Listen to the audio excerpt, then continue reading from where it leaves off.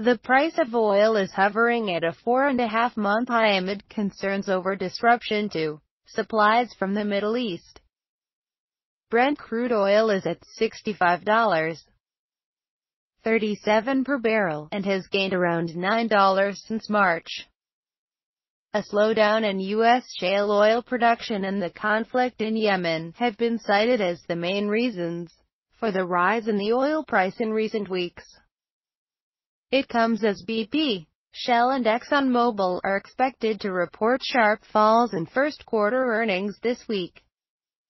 Michael Hewson, chief market analyst at CMC Markets, said, "Overall we are in an upwards trend, and we do appear to have found a short-term base. There's a good chance we could see $70 a barrel for Brent over the course of the next month or so."